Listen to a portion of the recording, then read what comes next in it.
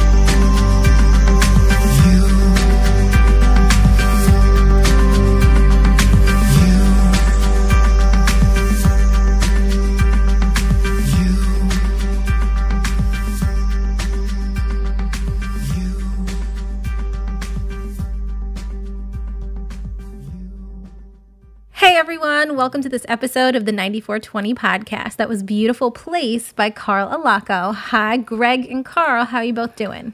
Hello, my fellow podcasters. I didn't want that to end. I was like, oh, now we got to do the podcast. I was digging it.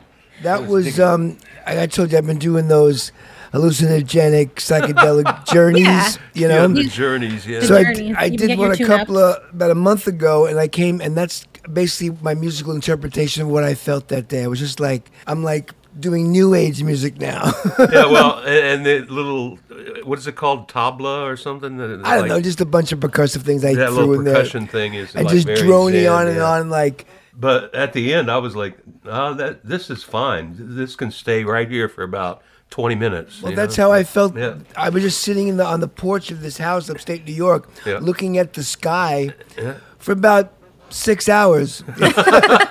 and it was perfect. It was bizarre. So anyone who wants to like go into themselves, I recommend the nothingness of it. Yeah, I recommend psychedelics, man. Anyway, here we go. But tonight's we're doing our what? Finally, not only is it our 150th episode, mind you, but it is also the most anticipated because it is the Dem Beatles episode. Yay! There you go, baby. Man. It's going to be amazing. That's funny, like there was no negative. There was nobody said I hate them, they were the worst. I'm surprised.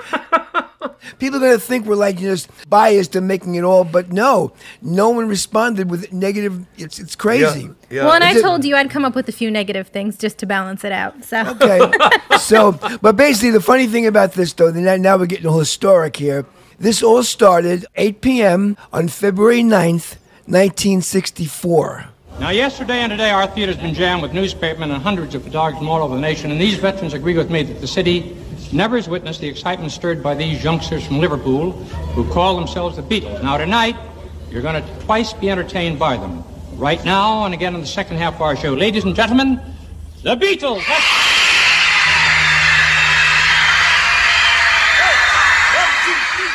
And that was it. And I think 73 million people saw that, and that's how they entered America, and then it's old never stopped. Were you both when that happened? I was only about 8. I was 4. Okay. So, yeah. Greg, do you have any memories of that or no? No, none. 0. Okay. I had a friend called Gerard Fiorenza. I lived in South Ozone Park, and he had an older sister. I want to think her name was Holly. I think she was like 16. I remember the first time I heard the word. Like, I was riding my bicycle and said, hey, there's this new group. And I wasn't into music at all at that point, it's called the Beatles. I'm thinking the Beatles. Bugs. I thought of Bugs, I didn't know, what this was. Who wants to sing about bugs? Right. I was sort of stupid. And then, remember, and then she played me this record, Please Please Me, on Tolly. It wasn't even on Capitol. It was the old Tolly label. And I go, this is cool. And then they were at Sullivan, a couple of weeks later. I go, wow. And yeah, it was it's almost a cliche, but so many musicians say it. That's when Billy Joel and Sting, and you took Eddie Springsteen, when the Beatles hit, they just changed something. It was weird. This speaks to the idea that, we talk about it sometimes, the long tail, which is kind of media is so segmented now, whereas when this came out, there was basically, if you got Ed Sullivan, the whole of America saw you, and you got to, they got to decide whether or not you were going to be a rock star or whether or not you were just going to be with the act that was spinning the plates. Ed Sullivan broke Elvis too, Yeah, exactly. The Stones, the Doors, all those bands. Everybody. I mean, it was ubiquitous. There was no discovery to it. If you got booked on that show, it was either we love him or we hate him, And it went quick too, because there was no social media. It was just all analog and old school, and the Beatles were funny. They were global. They were global, within weeks. It was incredible. Yeah, it's funny he mentions the media of the day. The newspapers have been buzzing about these kids from Liverpool. Anyway, we asked a bunch of people, because the big question is why 60 some odd years later, they're still kind of relevant. But before we get to that question that we asked these listeners, I would love to know, out of all of the songs that the Beatles have created and put out over the last 50 plus years, what are your favorites? That's a ridiculous question. Ooh, why is that a ridiculous question? because it's for somebody that's a huge fan, and it's formative. Because it's changed. For so long, I was a Lennon guy. I thought he was my angsty, and I thought Lennon. But then, later years, I kind of mellowed to McCartney for No One and Revolver McCartney and Here, There, Everywhere. He was an amazing ballad songwriter. And then, then Lennon comes out with Instant Karma and Cold Turkey and then Strawberry Fields as opposed to Penny Lane. And then I love I Want to Hold Your Hand. I love She Loves You, I think, is an amazing song, amazing recording. I'll tell you, I just went to, told you guys, I went a couple weeks to Vegas because I wanted to see that Love show. I hadn't seen it. It's been around for a long time. The Cirque du Soleil Beatles thing. Right. And Giles Martin had access to the actual master tapes. They remastered it and remixed it and mashed it up. They'd mashed up different songs together. And I've never heard I Want to Hold Your Hand as good as I heard it at that show. It sounded so sonic and so powerful. That's really interesting because you would think for somebody who was an aficionado of all their work, that's a very kind of popular song, I mean, that was a song that people that don't know anything about the Beatles know and would tap their toe to when they heard it on the radio 1,000,000 times. I remember hearing once, years ago, I'm driving in the car. Remember Imus? Yeah, sure. DJ? Don Imus. And he said, here's a song that changed the world. And then he plays I Want to Hold Your Hand. And he's right. It kind of changed society in so many ways. That was You know, even more than Elvis. Elvis was maybe the start, but the Beatles really kicked it into gear with the whole counterculture and stuff. I think they were... a whole culture developed behind what the Beatles did, and I have my singular point to be made, because I've made a big deal of the idea that I'm not an expert. I know very little about the Beatles other than this amazing body of work. But I do have one opinion that I think holds water when it comes to answering the question, you know, what makes them so legendary, what makes them so iconic. And I think it's because, unlike Elvis, they used their imagination to basically develop a whole new experience listening to a long-playing album. That created a whole genre of music. We would not have progressive rock. We wouldn't have rock music if it weren't for the Beatles experimenting with how you listen to an album. My feeling is I think they were great. They were of their time, but I think they were in the age of discovery, and I think they just went with it. I think it was all just timing, man. Timing was everything. And and people were experimenting with mind-altering substances. Yeah, drugs, man. That was it. And and so I guess that contributed to the idea. I'll take 30 minutes to listen to this side of this record. You know, I'll take the experience. I'll take the trip with you, that kind of thing. But I really and truly believe that it created the industry, because, you know, you wouldn't have The Who, you wouldn't have Days of Future Past, you wouldn't have these listening experiences that changed people. You wouldn't have Dark Side of the Moon. I'm not sure that's totally true. Well, before the Beatles, the albums were just used for symphonic music. They were used for sometimes soundtrack music, and then they were just singles. But then there are people that will argue, like Brian Wilson released Pet Sounds with Godly Knows, all this cool orchestration, all this cool stuff, cool harmony, you know, and he was like kind of panned. And then the Beatles come out a few months later with Pepper, and they're like heralded as like these like geniuses, and he's going, what about what I just did? But it contributed to his. It contributed to his mental breakdown. Of course, he goes, listen, he tried to do it contemporaneously with what they were doing, and they got all the attention. Yeah, I think there's no question. I think Godly Knows that song, the way that's orchestrated, it's incredible. Yeah, you know, and they were also doing, they call them song cycles, where the songs on the album are programmed on the album in a particular sequence, and that became a thing. And the imagination is just beyond anything that anybody ever did as a pop singer. You wouldn't find Frank Sinatra sequencing an album so that was a total listening experience. The watershed moment of Sgt. Pepper was, even though I don't think that's their best album by far, but I think what that established was, is that's when rock and roll became... It created the art form. For something you dance to something now you listen to. It's like become this whole listening experience with the words in the back. Yep, that's my feeling. Yep. Yeah, it was pretty incredible. Let's get back to the favorite song thing. So I do have a favorite song. It's silly, but I do have one favorite Beatles song. Okay. What is it? It's off the White Album. It's called, I don't know, for some reason I've always loved Sexy Sadie. I don't think I've ever heard that. That's very interesting. It's just this, I don't know, because it's kind of a throwaway. It is, yeah. It's not a big one at all. It's like this one that Lennon wrote about the Maharishi and like, you know, and being in India, and Sexy Sadie. I just love the piano. He played the drums on it, I think. It's really, throwaway, but it just touches me for some bizarre reason. What do you think of, as a person that doesn't identify as a super fan or an expert, what do you think of, and I think that you are a fan and an expert, what do you think of Eleanor Rigby? Great. It's fucking great. Is that your favorite, Greg? Maybe. I just think it was like so out of its time, and it paints so many pictures in the course of what was considered to be at the time, you know, kind of a single, but it's a very, very bizarre piece of music. What's cool about them, they didn't rest on their laurels. They just kept changing and trying new stuff, and weren't afraid to just do what they wanted to do. Like, you know, it was like 1966 when they have all this nonsense on the radio, and they're doing this quartet cello stuff. And they're you know, and like the preacher, the pastor, the vicar, is like clapping the dirt off of his hands as he walks away from a graveside. Yeah. What? It's the Beatles, man. But they in Strawberry Fields, and like I Am the Walrus. Come on, like this is great stuff. It's amazing. You know, and they were putting this stuff out. Granted, if they started with that stuff, they wouldn't have got anywhere.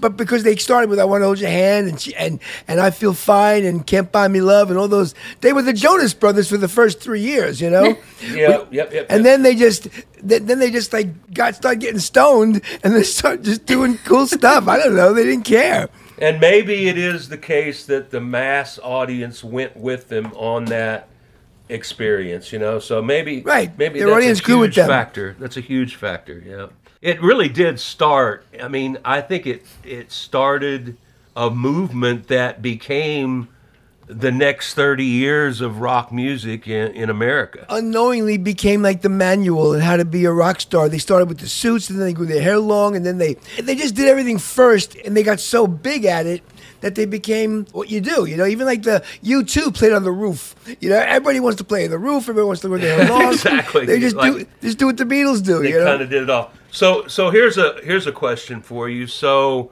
if you go with my premise that this like imagination-laden idea where they actually created the listening experience for a long-playing album, how much of that concept was George Martin's versus the Beatles? What's your opinion? Who knows? I think they were like sponges. I think they were talented. I think they met the right people. You know, they were lucky, like, you know, they had the Brian Epstein had the right hero to try to sell him.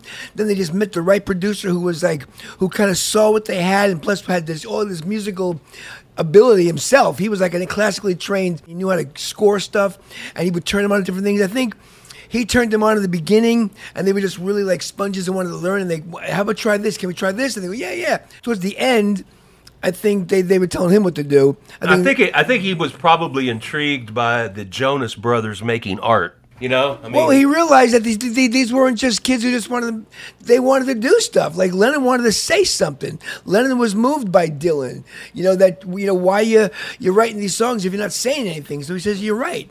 So he started saying stuff, and unbeknownst to him, he had that talent to do it. Like he really knew how to write lyrics. You know, I don't know. It was just timing, luck, all of it. It was the time. But let's see what somebody's people have to say. So let's go to our singular question of the week.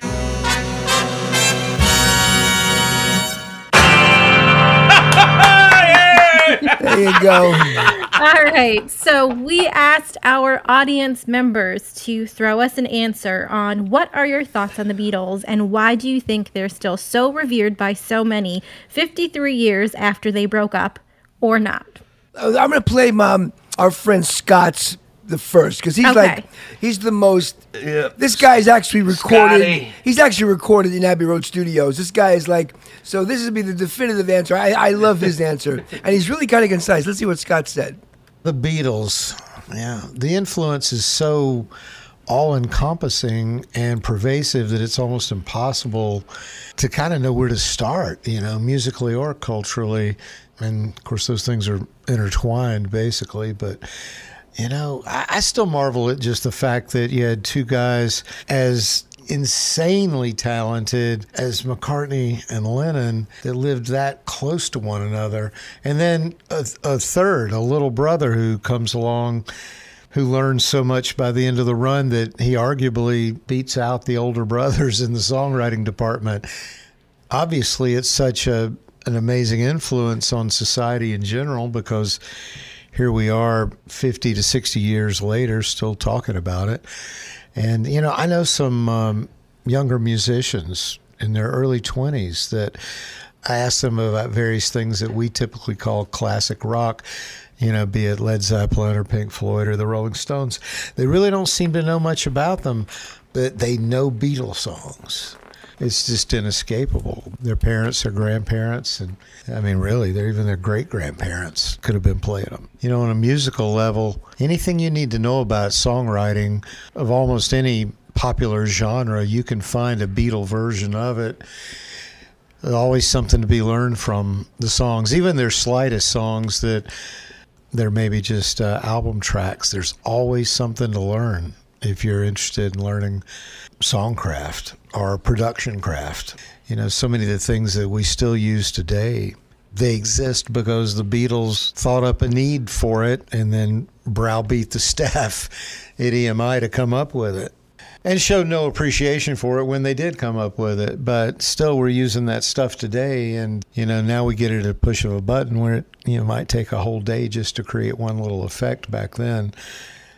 I mean, it's not like they invented everything from scratch. Nothing comes out of a vacuum. But they just seem to grab more things out of the ether than so many other people did at the same time. And I don't know. I think that as long as there is the concept of pop music, I just can't really see them being eclipsed. It had a huge effect on me. I saw them on Ed Sullivan, and like everybody of my generation or slightly older that did. I mean, it was a life-changing experience that led to at least what I'm doing now and have always done my whole adult life. So, you know, for better or for worse, they brought me to this point and millions of others. So that's kind of the testament to their place in the firmament. Seems like they've always been around and probably always will be. There you go, huh? Gosh, we're done. We're done. We're done. That's all we need. He summed it up, right? Yeah, he's amazing. Scott Baggett, our friend, he actually produced Carl's record back in the day, and he's a very, very talented engineer, producer. He's worked with people like Jeffrey Steele, who's a world-class writer. He's worked with Alison Krauss. He's worked with countless artists that are Canadian-based. For some reason, he likes going to Canada and making records. But Scott's an amazing guy, and let's thank him for contributing. I think that was pretty cool. And we had some other people. Who do we want to listen to next? Let's listen to this is Darian Lee. I think she's an artist. She is. An artist. Okay, this is what Darian has to say. I love the Beatles because it's a group of individuals that were still so individualistic within their group. When you listen to their music, you can still hear each of their personalities and how they blend so perfectly into song. They sang about topics that were really relevant at the time, and those topics are still really relatable even now. As someone who wasn't even alive during the time of the Beatles, I'm 24 and I still feel that so much of their music is so relatable. Their take on pop culture and how they've literally just held it in their hands for so long. They're still so loved, and I think that the one thing I love about their music the most is that it is so inviting to everyone. Even though sometimes they were singing about things that were very strong in opinions, but they were always so huge on just love, which I think is what everybody really at the end of the day wants. That's what McCartney always says. Like when it all comes down to it, the majority of what they sang about was love. And it's true, pretty much. You think about it. Yeah, I like her take, and you can tell she's a creative person because how visual her take is. Mm-hmm. She said they held pop music in their hands, and you can hear the care. Right. Very interesting. Well, and I like the fact too. She opened it up with the fact that they were a group, but individually they came together to make this very interesting sound, but they kept the individuality alive. So yeah, I think that's going to be a recurring theme. The idea. There's a funny thing. There's a funny meme up on or a clip up on TikTok. You see where Mick Jagger inducted them into the Hall of Fame back in whatever it was, and he's talking about that when he goes, "Well, we were in a club. We heard about this band from Liverpool, and there they were, the Beatles, John, Paul, George, and Ringo." John, Paul, George, and Ringo. He kept saying the four-headed monster. John, Paul, George, and Ringo. So he says he kept on saying the four names. Like everyone, they're one of the first bands where you knew every guy in the band. John, Paul, George, and Ringo. John, Paul, George, and Ringo. That's hilarious. Yeah, that's a very maybe that was a calculated thing. I don't know, but it just worked out. John, Paul, George, and Ringo. It was just funny, man. Well, in latter years, it was hard. Aside from the front man, only the people that were completely touched knew who the bass player was or knew who the drummer was, Right. Yeah, so that was kind of an oddity in the... Your friend Bill Lloyd, let's hear what Bill had to say. From Foster and Lloyd. Yeah. Bill Lloyd is, he's a Beatle expert if there ever was one. Hey, my name is Bill Lloyd, and I've been asked to give some thoughts on the Beatles.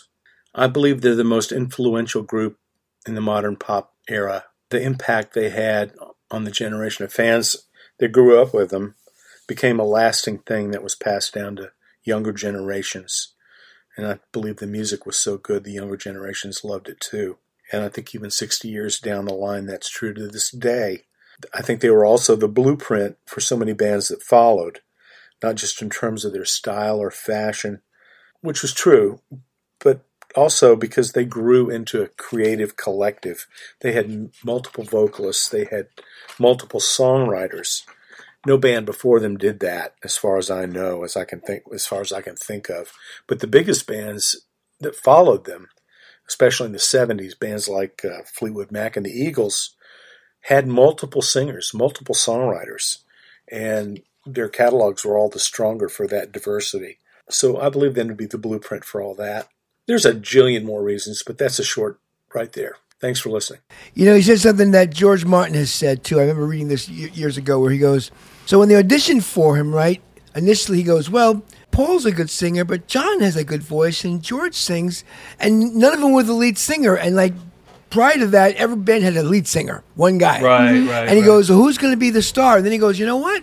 Maybe none of them. Maybe they'll all be the star. And he thought, why not take him as all of them? So that was like almost like an insight that he had for, let him be three singers. Why not try that? Why not? And it worked. And he's right. And Bill's right. Until Bill mentioned that, I had not really thought about it. The idea that that's kind of a rarity, the ability for a band to establish themselves, but there are different people singing different songs over the course of the career. And then that happened, and he's right. Then Fleetwood Mac, and then the Eagles, Henley and Frey. Would you say then that they are the original boy band? Oh, definitely, definitely. I think they would probably cop to that, Because without the Beatles, there probably would be no NSYNC or Backstreet Boys. Because they were a boy band. If you look back in those early films, girls were screaming, they were fainting. They were like. Yeah. It was stupid. I can't even understand it. It's mass hysteria. I don't even get it. But it probably has something to do with, the mass audience. But, you didn't see, even as big as they were with, being plugged into the machine, the boy bands of the 80s and 90s, you didn't see them stepping out for major motion pictures in distribution, worldwide. I mean, the Beatles did that in the first 2 years of their existence. The first year, Hard Day's Night and Help came out in a year. Yeah. So. They wrote the book. I'll tell you something funny though. I found this cool clip in October, I think, of '63. Before they came to America, they were bubbling up in England. They were on this talk show, and they asked Lennon about how long they think, because rock bands only last maybe a year, whatever, a few months, and the next fad. So this is what Lennon said back in '63 about the Beatles. How long are you going to last? Well, you can't say, You can be big-headed and say, yeah, we're going to last 10 years. But as soon as you've said that, you think, we're lucky if we last 3 months, 3 months, yeah. 53 years later. Try 300 years. Yeah. Anyway. That's probably where they're going to end up. Well, let's hear what another artist, I think, Drew Ryder Smith. Mm-hmm. See what Drew had to say. I've always had a lot of respect for the Beatles because of their impact and their influence on music from the time that they started making records all the way up to today. They've been such a heavy influence for so many artists that I love in many different genres. And while I had a great amount of respect for the Beatles, I'm not sure that I appreciated them the way that I probably should until I watched the Get Back documentary. And that really changed everything for me, to see their process and to see just how hard they worked on it. Those guys were never afraid to get outside of their comfort zone. They weren't afraid to push boundaries. And they certainly weren't afraid to do different things than what their fans had been accustomed to. Things that were different from the records that made them popular, the record before, 2 records before that. They just kind of went for it. And I think because of that, you listen to all the different Beatles records. Revolver sounds so much different than Abbey Road, and Abbey Road sounds so much different than Sgt. Pepper's. And so I think there's something for everybody there. And maybe that's why they've had so much influence on so many different genres. Again, another cool insight, because I edit this podcast for this woman who does an art podcast for artists, right? And one of the questions she asked all these artists, do you keep your audience in mind when you're painting? And they all say no. They could care less about their audience. They're just doing what they want. Right. And I think the Beatles were like that. I don't think they cared about the audience. They just did what they wanted to do, and then so happened most of the people accepted it, But they weren't chasing the audience. They weren't chasing the charts. I'll tell you that much, right? No, it's authentic, and it's they really. I think it's kind of a marker, like a marker in their genome to basically they're following. I don't know. Is it a collective conscious? They're following something. They have a message that they need to get out there, and I don't particularly think what they're hearing in the marketplace has anything to do with it, right? If you go to some of those old top 20 charts and you look at the songs on the charts, it'd be like Bobby Vinton, Brazil 66, all these like hokey, poppy songs, and then they're doing like, it's like post-crooner I am the Walrus, and it's bizarre. So there's one more. We have Steven. Let's see what Steven had to say. So I kind of like to bring up a different point. So I still think the Beatles are revered 63 years later.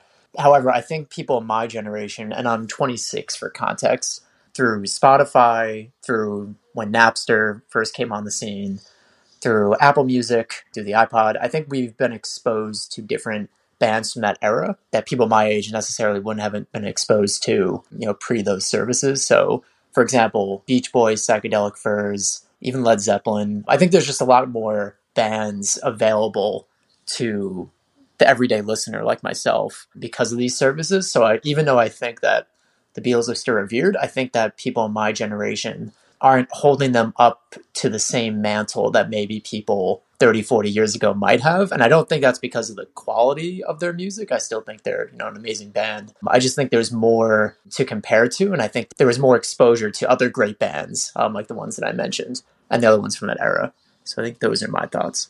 Well, he's right, but he's not. And I agree with you. I'll tell you why. He's right in the sense that, because I don't think a lot of people, they just see the Beatles in the mix with The Who and everybody else, not realizing, though, that the Beatles were there before them all. That's the whole thing. Like, he's the Psychedelic Furs. They weren't they weren't the late 70s. They were like that's the old. I like the Wings. Yeah. So I don't think he realized the Beach Boys maybe but Zeppelin was after the fact. You guys remember it's all after the fact. Yeah. So that's the difference. They were here. Yeah. But I do think before the Stones, before the Who.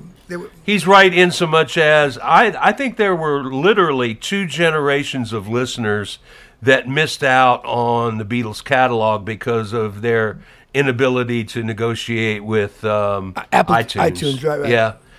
Because quite literally that was 8 or 10 year span that you had to seek out those albums and listen to them on a format other than the iPod. Because of McCartney, they were the last to release their stuff on compact disc. Yeah, because he wanted, because he wanted more money for it. Because and rightfully so. He figures, why should I get the same royalty rate as Joe Schmo when I'm the Beatles?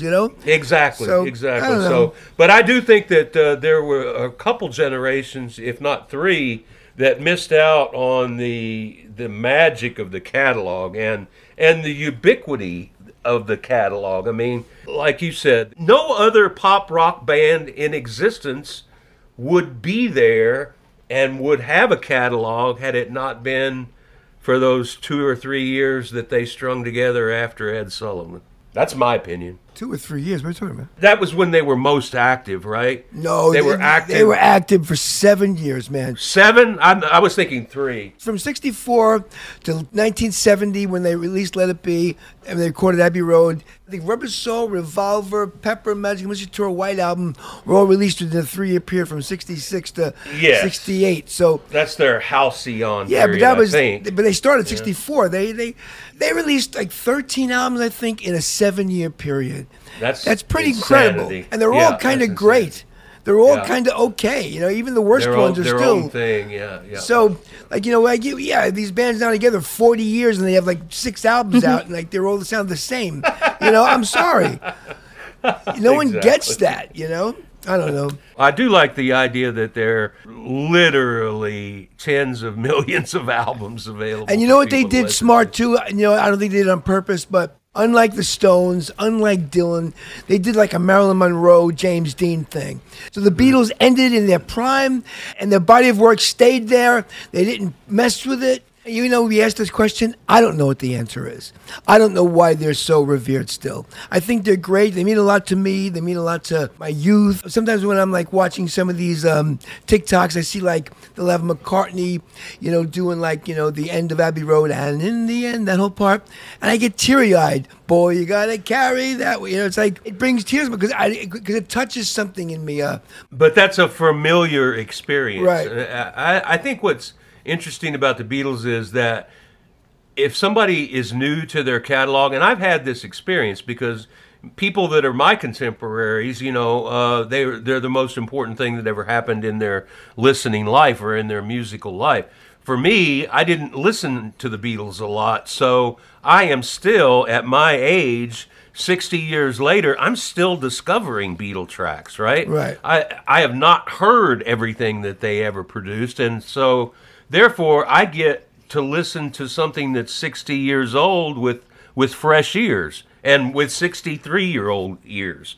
And so what I think is happening is, I think it's not so much that they were ahead of their time. I think it's that they were exactly, perfectly of their time. That's what George Martin says. The Beatles were of their time. Yeah. And so I think when you go back and listen, there's this kind of built-in nostalgia. I can become a fan over and over and over again of certain bands because I know that the work that they did was made with integrity. And that's kind of the bottom line for me. I think this is our Beatles episode. It's a great place to end it. We've been talking about this for so long. There's no way to make this as good as it was in my imagination. But I think we did it justice. Thank you to everybody that contributed. Definitely. All right, everyone. Thanks so much for listening to this episode of the 9420 podcast. Make sure that you listen all the way through to the end because we have one more song by Carl called Old Friend. For everything that we spoke about in this episode, you can go to our website, which is 9420.com. That is the numbers 94 and the letters TWENTY. Until next time, we'll talk to y'all later.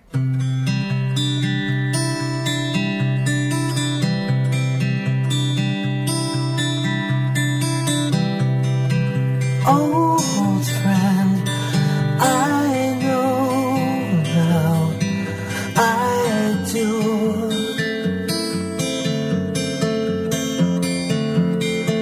What you meant by don't stop till they come for you. 'Cause time stands still. All the things we've yet to do and never will.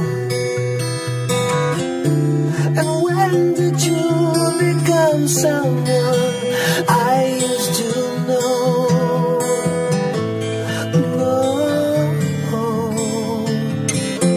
And all those nights we spent just wishing to arrive. We talked for hours, man, I laughed so hard I cried, and I didn't know it then. You just become an old friend. I knew way back when.